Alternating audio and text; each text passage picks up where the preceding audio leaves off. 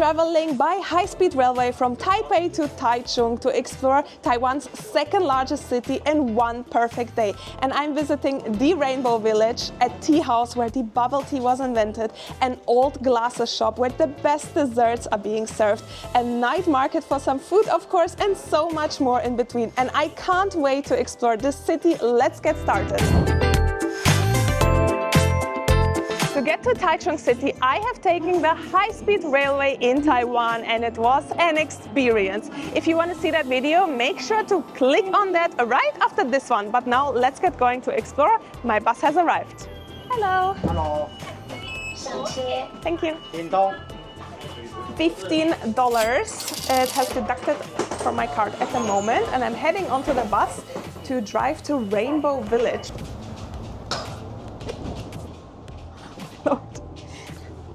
I need to use all my muscle in my body to hold myself.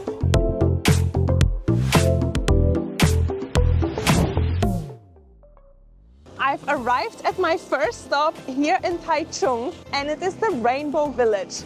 Now let's enter it, and I'll tell you more about it. The Rainbow Village historically has been built for the military veterans of the Chinese Civil War, and this is where they used to live until the city suddenly decided, that's it, move out, let's demolish this section and make space for new builds. And then this guy, which is also known as Rainbow Grandpa, said, no, not with me, and started painting all around here, on the floors, on the ceilings, on the doors, everywhere, and made this beautiful art complex that the city couldn't resist but leave it as it is and make it a tourist spot.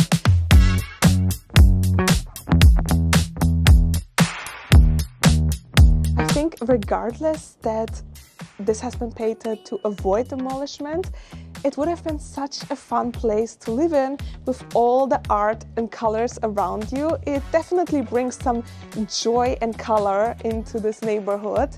Because look, it's kind of grayish around me, and this is the fun place, and it has been made fun because of sad circumstances. And there we are, beauty all around us. I wish I could live in here.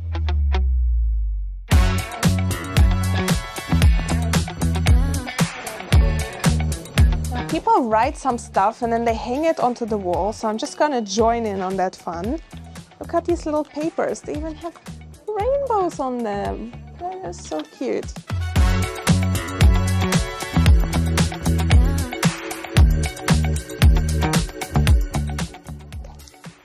All done, look at that.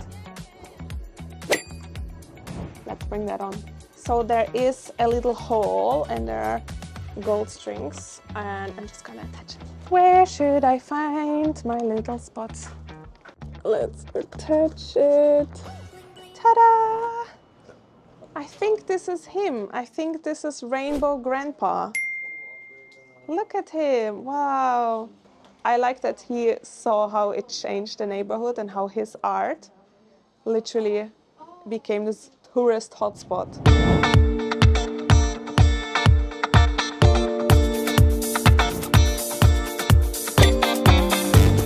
I've left the Rainbow Village and jumped onto a bus to commute to my next destination, which is roughly 40 minutes away. It's quite a long one, but once we reach this point, from there on, it's going to be short stops everywhere, and we are kind of in the city center. In the city of Taichung definitely looks like a big one. We are driving so far and I have seen shops over shops, buildings over buildings. Taichung is also known as a cultural city here in Taiwan because there are lots of art-inspired things like galleries, museums, shows. There's definitely life happening here in a very fun way, and I'm very excited to reach the city center in a minute and then get exploring. Oof, oh, there's a packed station there. Okay. I'm heading now to my ice cream spot. It's definitely not the weather for ice cream, but who cares? The weather here in Taiwan has been so fluctuating. It's sometimes cold, sometimes hot, sometimes rainy, and anything in between.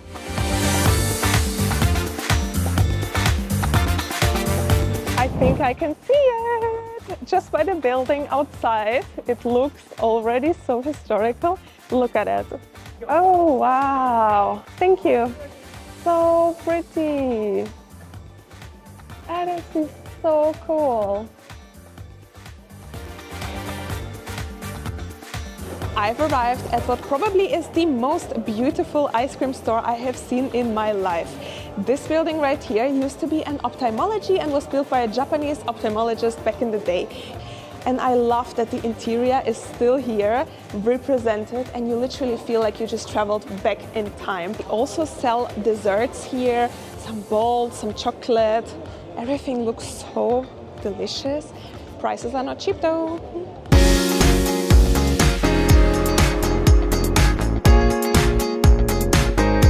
Even the music playing here is giving me all the Harry Potter feelings. And look at that furniture in here. I wonder if that's still the original furniture that has been repurposed and restored. It definitely looks like it. It's so stunning.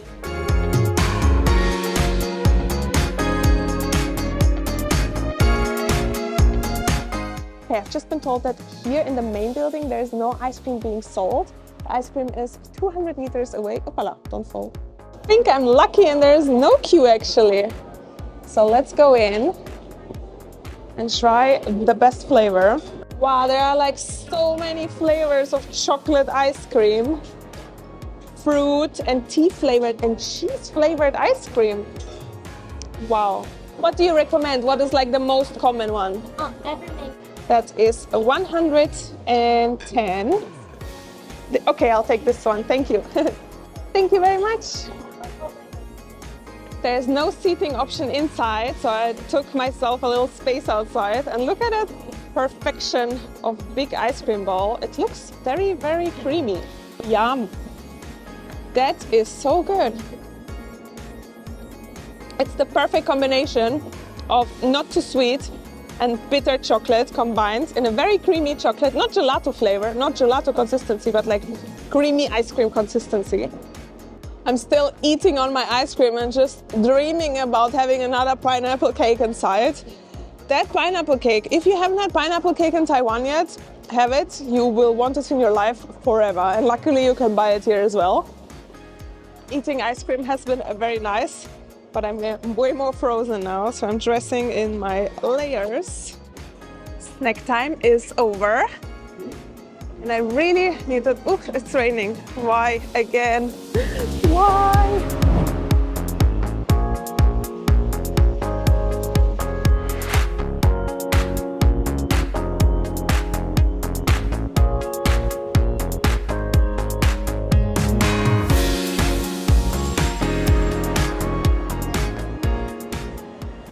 Where I'm walking on right now is a riverside walk.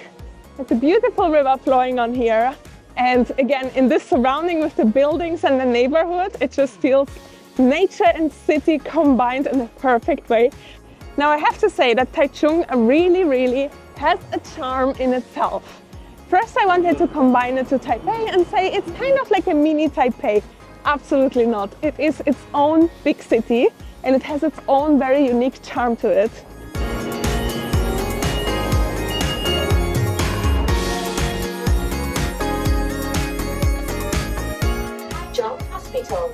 Yes, that's what I wanted to say. The names in the bus are also said in English, so you don't only have to stare on the name and on the display, but it's very conveniently done with English.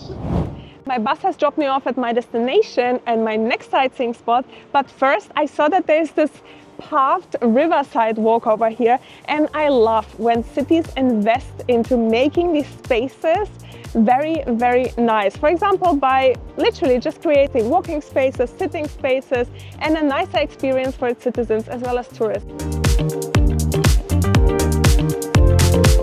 I'm almost at my next stop and I can already see bits of it. Look at that. Wow.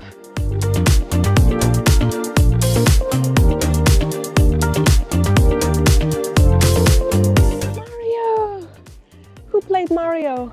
Welcome to the painted animation lane. That's where I'm at now. And this road right here is depicting various cartoons, both Disney and anime, other types, all on these walls, and people painted them on. So I'm gonna have a browse through, see who I can recognize. I've seen lanes of graffiti, seen lanes of art, and the painted village today, of course. But this right here is yet again another example of how Taichung is the city of culture in Taiwan. It's these little hidden gems that you come across that people have created and made this place so special. Oh, I love that. No way, no way. I watched him as a child. What's his name? I forgot his name. Please remind me. This really is the place where all your nostalgic childhood memories of good old times where you used to sit and watch these cartoons come true. It really doesn't feel real. It feels like it has been printed onto the wall, while all this is skill level of artists that I can't describe. Of course, there is a claw machine just next to us, but this one also has things with anime, I think, or cartoons at least. I see some Mario. Simpsons are here as well. SpongeBob! Who knows SpongeBob?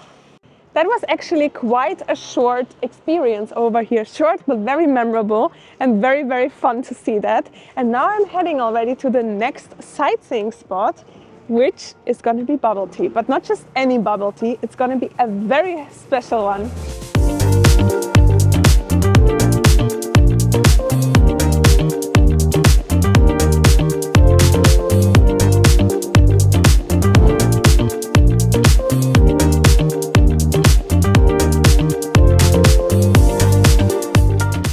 Now been seated in this tea shop, and it is not any tea shop as mentioned.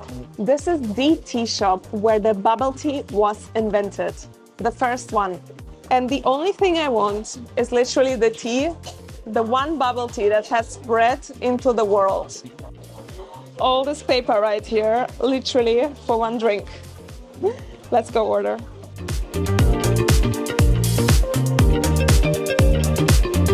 I can literally smell the milky tea flavor in the air here. So nice.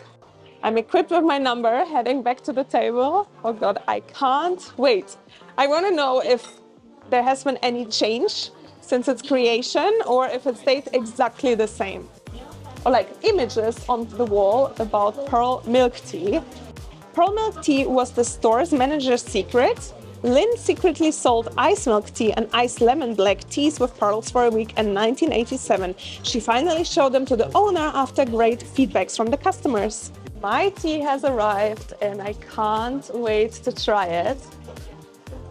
It looks so good. This is a small, by the way, and it's quite big actually, and there was a medium one. Oh, there are a lot of pearls. It's like almost half the glass, just pearls. Okay. Yum. They are way smaller, the pearls, than what I'm used to. It's like half the size.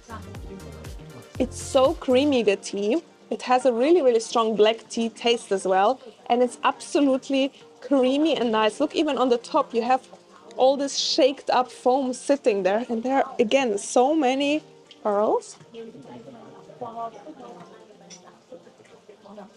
Yum. Yum, yum, yum. Happy and full. Time to head out. It is already 10 to 7 p.m. Wow, time passes fast when you're having fun.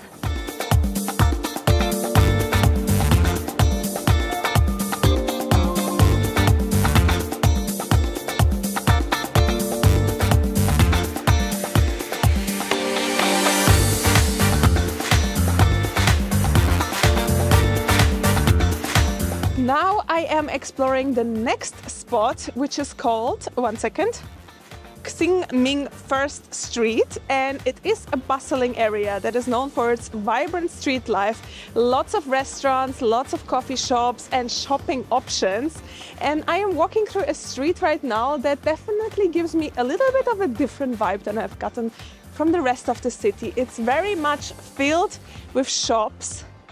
I can definitely see how it is fun to come here and do your boutique unique shopping, because you can find these beautiful pieces that I've been seeing on Taiwanese women. They know how to dress and they know how to have a good fashion sense. I can see something in there. I think it's like a baking class. That looks so fun. I love these type of activities. I would totally join in on something like that.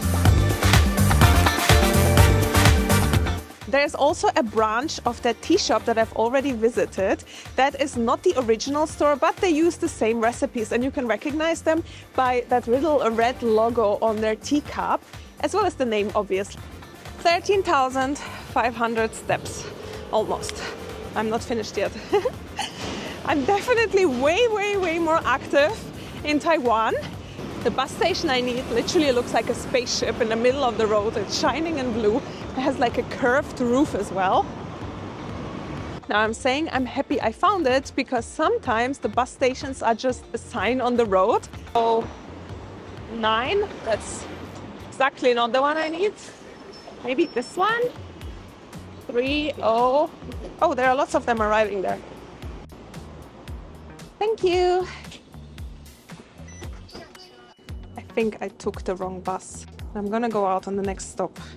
On the good side, I get to explore yet again another area while I'm searching for my correct bus. Ta-da! Found it! Now let's just make sure I don't miss my bus. Look at the bridge! How pretty! And the building behind me, and the building over there. Whoa, this whole area is like shining.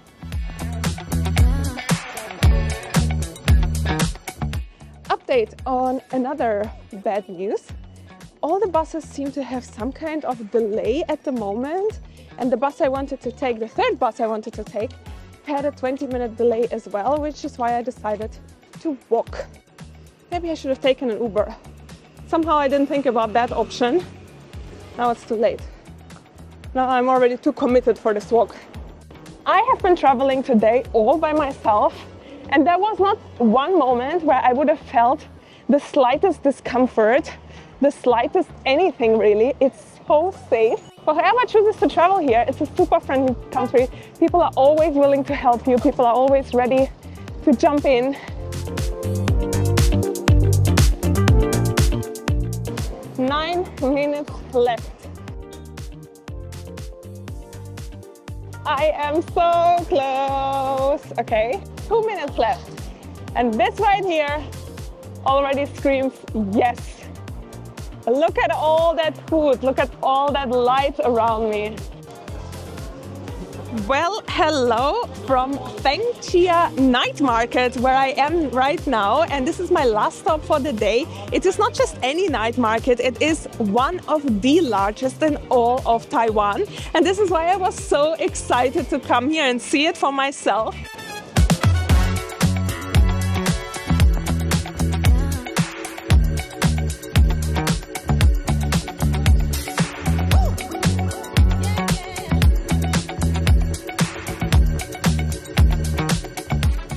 The special part about this market is that there are lots of kind of left and right sections, and there's lots of space to walk around as well. You can definitely find lots and lots of food choices here, from Taiwanese cuisine and international cuisine, anything really. You can go totally into experiment here. You don't have much to lose because the dishes are very affordable, and even if you don't like something, you can just throw it away, get something new. One, please. No spicy. Okay. Okay, I got my first dish. This will feel like heaven on earth after not having eaten so long. Of course, I went for the dumplings. You have to try the dumplings at every market. These dumplings are actually a little bit fried on the bottom. They're boiled and fried and covered in this delicious soy sauce. Oh, so good.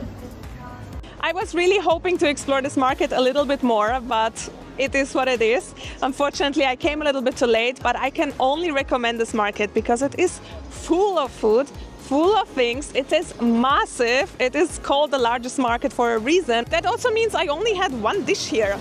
Unacceptable. But I'm gonna grab something in the train station, just a little snack for the way back.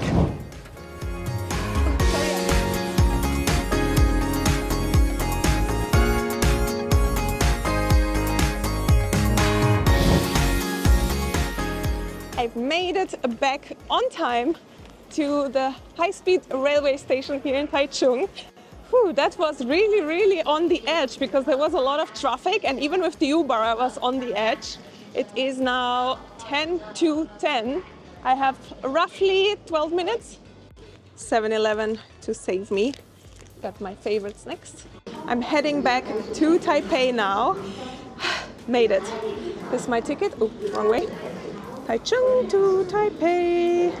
Double check that this is my train because I have a train number. It says 690 and it says 690 on the display.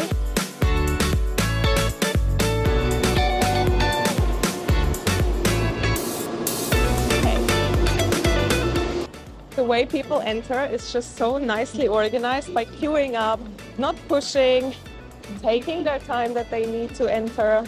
And again, we are leaving on the minute. The train was supposed to leave 10:05 and it is 10:05. Now I got my most favorite dish actually in 7-Eleven, which has been this rice bowl with cheese. There's a little bit of beef inside and it's spicy and it's the perfect snack that I need now. Never disappoints. We are actually going so fast on the train that my ears are blocked, kind of keep popping as if I'm in an airplane. 301 kilometers per hour. That is fast.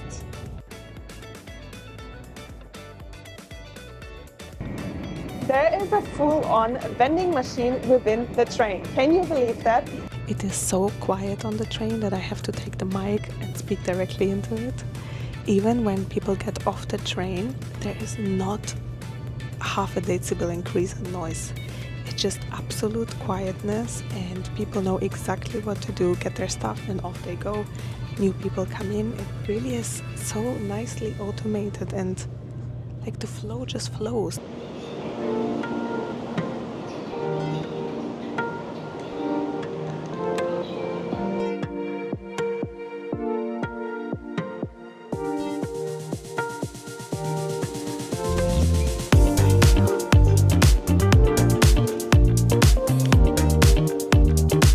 My time in Taichung has come to an end. I'm heading back to the hotel for a good night's sleep. I managed to do roughly 20,000 steps today exploring the city, and I feel like I had the most perfect itinerary planned for the day. Thank you so much for watching. If you've enjoyed this video, please be sure to hit that like button to support me and to help other people find that video as well. And subscribe if you want to see more videos about Taiwan or other countries that I'm visiting. And I'll see you there. Bye!